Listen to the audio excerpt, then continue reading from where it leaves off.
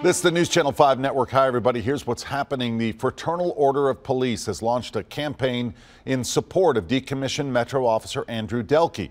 Delkey is charged with first-degree murder in the death of Daniel Hambrick.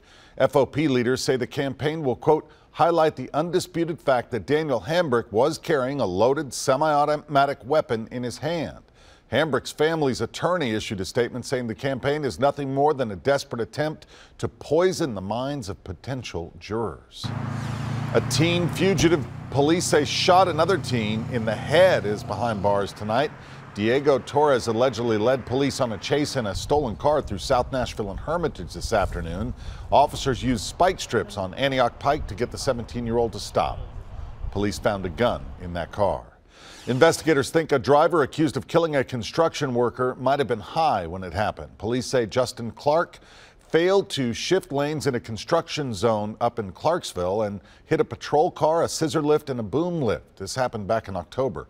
3 people were seriously hurt. 1 was killed.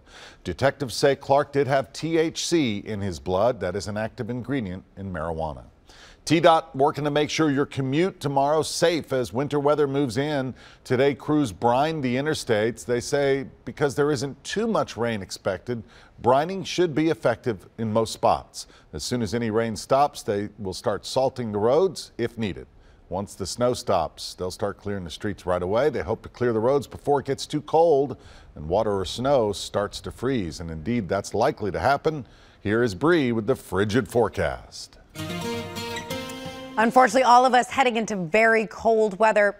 Some good news, though, for folks that don't like snow. Not so good news for snow lovers. The accumulating snowfall is looking a little less likely along Interstate 65 during the overnight hours. The moisture is just outrunning the cold air. It's not quite catching up in time. We do still expect that to not be the case, though, for our higher elevations. Folks in the plateau. Winter weather advisory remains in effect for them. Starting at midnight, it goes through 6 a.m. Tuesday morning. As that cold air does catch up during the 1, 2, 3 a.m. time frame, we will briefly transition to snow. Quick hitter, it's gone by daybreak on Tuesday, but on the back side of it, temperatures in the 20s, wind chills down in the single digits. And once we drop below freezing, we don't look to rise above it until Thursday afternoon. So there will be a continued concern for refreezing, especially patchy black ice on elevated surfaces overnight Tuesday into Wednesday and again Wednesday into Thursday.